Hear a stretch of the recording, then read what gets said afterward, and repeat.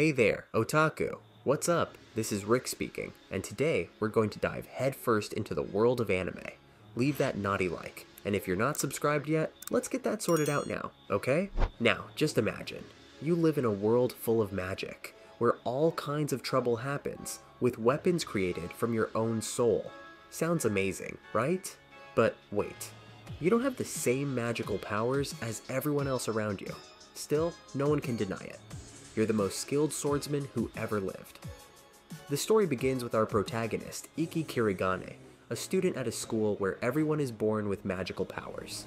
He begins to narrate a little about what his life is like there. Just look at the scheme. When you're born into this world, you're either respected or completely despised. And those who are despised, they're thrown into limbo as if they'll never get anywhere in life. And that's the detail about Ikki. Even though he's popular among the students, he's still seen as inferior, all because he doesn't have the same magical powers as everyone else. The kids actually like him, but they treat him differently, you know? So, we see Ikki summoning his sword, and in the meantime, he explains that the so-called blazers are people who can forge a weapon created directly from their souls, and with this weapon, they gain an unreal power. But there's more. Those who are approved by the international organization become the famous Mage Knights, or, as the kids joke, the Magic Nerds. That's Ikki's dream, to become one of them one day. After some hard sword training, he goes back to the dorm, and that's when things get interesting. Accidentally, he ends up entering the room at the wrong time, and, oops, he comes face to face with the girl changing. Her name, Stella. And what's more, she's a princess from another country. Can you imagine the atmosphere? Before Stella could say anything, what did Ikki do? He awkwardly lifted his shirt and showed off his six-pack to try to turn the tables. But honestly, this only made the situation even more bizarre. Stella got really embarrassed and started calling him all sorts of names. But to make things better, Ikki quickly apologized, explaining that he simply couldn't look away because she was, well, really pretty. After this unexpected confession, Stella calmed down and soon went back to her normal self, trying to pretend that nothing had happened. But you could tell that the tension was still there. After all the drama, the school principal showed up and dropped a bombshell. He told Stella that since there weren't any other F-level students to pair up with Ikki, she would have to be his new partner. Yes, that's right. Stella, a princess from another country, would be roommates with Ikki, the weakest guy in the school. Ikki, of course, is completely shocked by the idea and immediately asks the sword director how it is possible that the lowest ranking student is sharing a room with someone at the top of the class. Stella, already embarrassed by the situation, immediately protests to the head teacher, asking for another roommate because she wanted to be the owner of the room. But it seems that things are not going to be that easy for her, right? So, the sword director makes an unconventional proposal, a duel. The winner will not only be the owner of the room, but will also have the right to give orders to the other for the rest of his life. Imagine the atmosphere. When the other students find out about this, the news quickly spreads throughout the school, and soon the training arena is packed with people wanting to see the weakest student face the strongest student. Before the duel begins, the head teacher appears to explain the rules. Everything ready, Ikki summons his sword, preparing for combat. On the other side, Stella does the same, but then comes the shock. When she summons the sword, a colossal tornado of fire appears, called Dragon's Wrath, burning at over 3,000 degrees Celsius. The princess is not messing around. She advances with everything, ready to finish Ikki off. But he, fast as always, manages to dodge the first attack. After Ikki dodges the attack, Stella can't believe her eyes. She looks at him and says, "Man, you were so lucky. If that fire had gotten you, you'd be done for."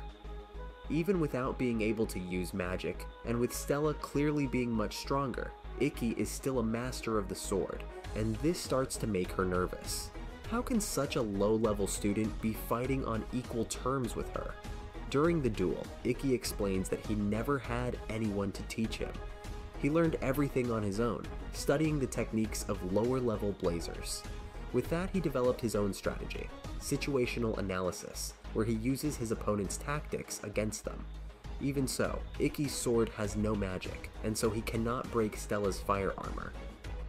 Seeing that his level is high, Stella decides to end the fight quickly and begins charging her next attack. She tells Ikki that this time she will finish him, but he will not give up so easily. Ikki begins to narrate his thoughts, explaining that even without the ability to be a magic king, it is the will to never give up that defines him. He still believes that the weakest can defeat the strongest. And then, something incredible happens. Ikki begins to move at an absurd speed, almost as if it were the speed of light.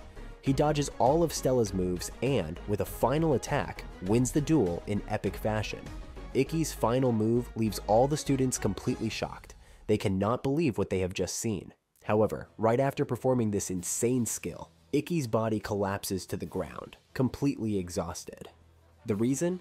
He can only use this move once a day, and the total effort takes its toll. After the duel, Stella recovers and receives a visit from the school's head teacher. She admits that she had forgotten what it was like to lose a fight, because it had been so long since her last defeat. Curious, Stella asks the teacher to tell her the truth about Ikki, and why he was so strong in combat, even though he was classified as an F-rank student. The teacher explains that all Blazers are evaluated based on their magical abilities, not their hand-to-hand combat sword skills or physical strength. That is why, despite Ikki being an incredible swordsman, he is still considered the weakest in the school. His magical abilities are simply not enough to move up in the rankings. After the duel, Stella goes to visit Ikki while he is still recovering. They talk, and end up agreeing to get closer and become friends. The next day, the two decide to train together, and Stella notices that Ikki is much happier than usual. Curious, she asks why. Ikki responds with a smile, explaining that his sister is starting her first day of school there, and he has not seen her in many years. The news brings him great joy, and Stella can see it. Soon after, they go to the classroom, where a new teacher introduces herself, Yuri. She arrives with some explosive news, telling the class about the upcoming event, the 7-Star Sword Art Festival. In this tournament, the 6 students with the most powerful skills will be chosen to represent the school. During the break, a girl approaches Ikki, full of enthusiasm, and says that she is his biggest fan. So, will this create new tension? Stella, of course, doesn't let it go, and immediately asks who the girl who approached Ikki is. He, not understanding anything, answers that he has no idea who she is. The girl then introduces herself, Kagami, and says that she saw Ikki fight in the duel against the princess. But this makes Stella visibly uncomfortable, and she walks away, all serious. Ikki, trying to fix the situation, goes after her, but the surprises don't stop there. As he tries to reach Stella, Shizuku, his long-lost sister, appears out of nowhere. Before he can react, she kisses him in front of everyone, and, with the greatest air of calm, says that, "This is how foreigners greet their loved ones." This, of course, shocks all the students around, and Stella blushes with embarrassment. The atmosphere heats up, and Stella starts arguing with Shizuku about Ikki.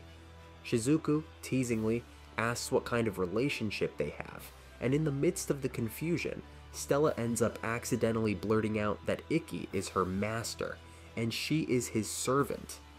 You can imagine the chaos, right? The people around her start making jokes and insinuating a lot of things, which only makes the situation worse. Furious, Shizuku draws her sword and charges at Stella, and the two start fighting. Of course, this was not going to go unnoticed, and the school ends up punishing the two for fighting on the school field. But you can see that the tension between them is just beginning. While they are in detention, Stella and Shizuku can't stay quiet for long and start arguing again. Stella says that she doesn't understand why Shizuku is so obsessed with her brother, and then Shizuku, without thinking, ends up revealing something that Stella didn't know, Ikki's past, and how his family always treated him as if he didn't even exist. After that, Shizuku leaves and goes to her new dorm, where she meets her new partner, Alice. But that revelation won't leave Stella's mind. She doesn't waste time and goes straight to ask Ikki if it's true that his family always ignored him. Ikki, surprised that she knows this, confirms it. He admits that he was treated like a nobody by his own family, and starts to tell a little more about his past. He asks Stella if she knows the legendary samurai Ryoma Kirigane, his grandfather. Stella responds immediately, saying that she knows who he is, as he was the hero who guided Japan in the last World War. Ikki then reveals that Ryoma is the man he always wanted to be, his greatest inspiration. Ikki continues to tell about his family, which is famous for producing only the best blazers in history. But when he was born, everything changed. Ikki continues the story, explaining that when his family discovered that he was unable to use magic, everything changed. Unlike the other members, who were super talented and charismatic, he was treated as a disgrace. He was abandoned by everyone and became invisible in the eyes of his own family. Then, one day, Ikki couldn't take it anymore and decided to run away from home. He started walking aimlessly until he was caught in a snowstorm in the mountains. Desperate and believing that this would be his end, something unexpected happened. His grandfather, Ryoma Kirigane, appeared to save him. Ryoma knew that Ikki didn't have the gift of magic, but that didn't matter to him. Instead, he taught Ikki the art of the samurai and the way of armor. Since then, Ikki has promised himself that he will become strong, just like his grandfather. But even after all this training, the Kurogane family still doesn't recognize Ikki's strength. In fact, they went even further. They pressured the school to prevent him from graduating. Not an easy situation. The next day, Ikki and Stella continue to practice their combat skills, training with the sword, just like the rest of the school. But right after training, they are invited by Shizuya and her new partner, Alice, to take a walk in the Evil District. It seems that another adventure is going to happen there. They don't get along so well at first, and to be honest, they hardly say a word during the walk. But even so, Ikki, Stella, Shizuya, and Alice end up going to a restaurant to eat something. While they wait for the food, Ikki and Alice leave for a moment, going to the bathroom to wash their hands.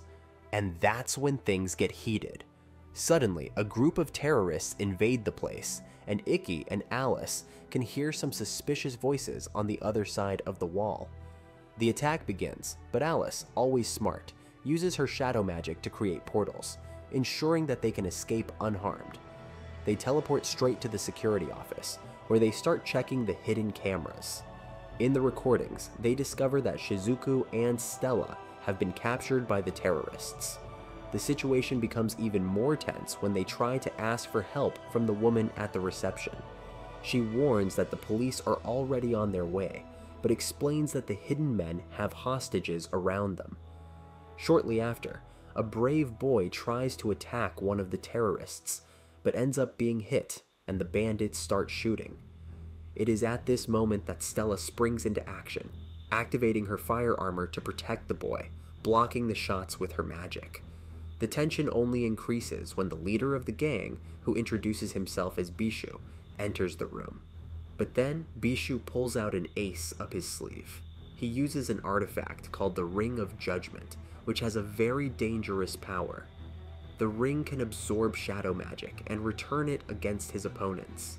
He threatens Stella, saying that if she wants to save the hostages, she will have to take off her clothes. Stella, trying to protect the innocent, begins to give in, but that's when Ikki appears. He sees the scene and, without understanding what's going on, tries to run to save Stella. But Alice acts quickly, using a spell called Shadowbind to hold Ikki back. Alice tells Ikki that he needs to trust Shizuya, who is busy building a magical barrier in the meantime. While the confusion continues, we see Shizuya finally finish the barrier, creating an impenetrable wall of water around the civilians. The gang starts shooting at the barrier, but their shots are useless. That's when Shizuya gives Ikki the signal to act. Ikki doesn't waste any time. He activates his Aida Shura ability, which allows him to slow down time and analyze every move with precision. With this advantage, he attacks the gang and goes straight to the boss, defeating Bishu with a single accurate strike. Ikki manages to defeat all the bandits and approach the boss. With a quick strike, he takes the Ring of Judgment from Bishu, ending the threat. But before he can breathe a sigh of relief, something unexpected happens. Another member of the terrorists, who was disguised as a hostage, appears in the midst of the chaos. But before he can do anything, a student appears and defeats the terrorist with ease. This student is Kirihara, a blazer who represented the school in the 7-Star Sword Art Festival last year. And guess what? He will also be Ikki's next opponent in the qualifiers. The festival is approaching, and Ikki spends hours watching Kirihara's recordings, studying his moves and strategies. Stella, curious, asks why he is so focused and says that Kirihara's ability, called Invisible Area, allows him to completely hide himself, leaving no trace of his appearance, smell, or even the sound he makes. But Ikki, always calm, responds that everything will be fine.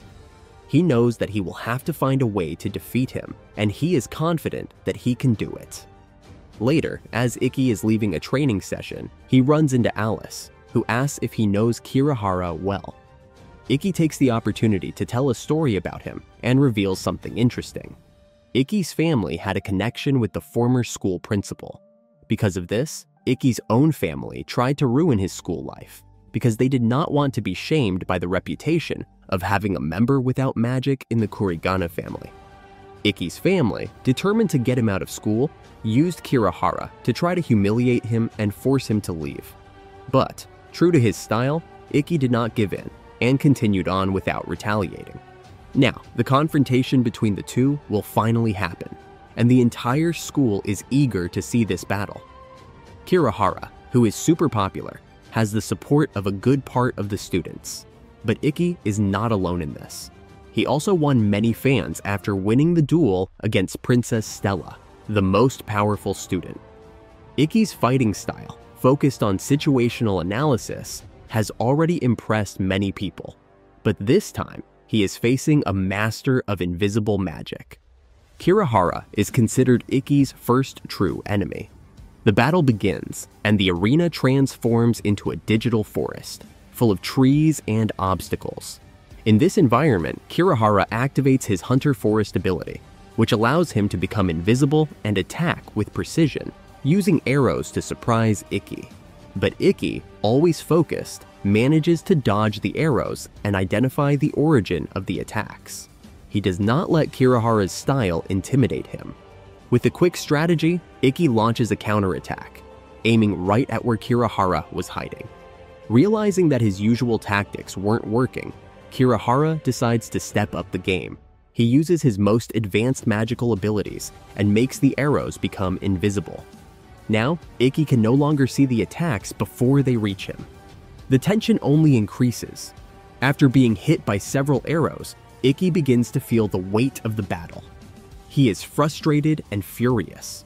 To make matters worse, the announcer takes advantage of the moment and begins to humiliate Ikki, reminding everyone that he is an F-class student.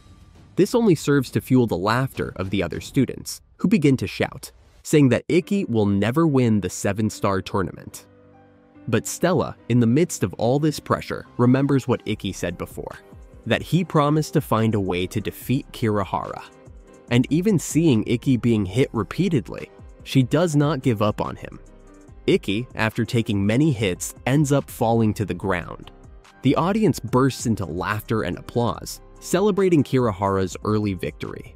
They start calling Ikki the worst of them all, but Stella doesn't stay quiet. She shouts for everyone to hear, defending Ikki. "He's as good as anyone here," she shouts. And then, turning to Ikki, she asks him not to give up, to show everyone his true skills.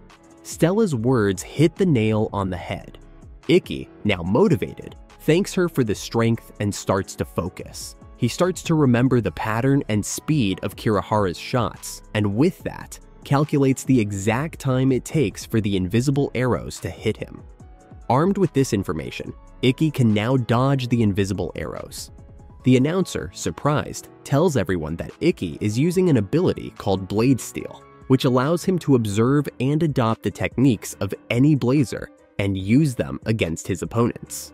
The audience, which had previously been laughing, is now silent, watching the change in the battle. But this time, Ikki goes even further. He uses a more powerful version of the ability called Perfect Vision. And now, he is the one who becomes the true hunter of the forest, just like Kirihara did before. When Kirihara sees this, fear takes over. He realizes that Ikki has turned the tables and desperate asks him to stop. Kirihara tries one last move, but without success, he ends up begging for his life and even suggests that they become friends. At the decisive moment, Ikki stops his sword at the last second, just as it touches Kirihara's face. The audience can hardly believe what just happened. The explosion of power that Ikki held back almost destroyed everything around him, but he managed to control it in time. If you enjoyed this epic ending and want more anime recaps like this, comment below what you thought of this anime. And, of course, leave a like, subscribe to the channel, and activate the bell so you don't miss any new videos. Until next time, everyone, take care.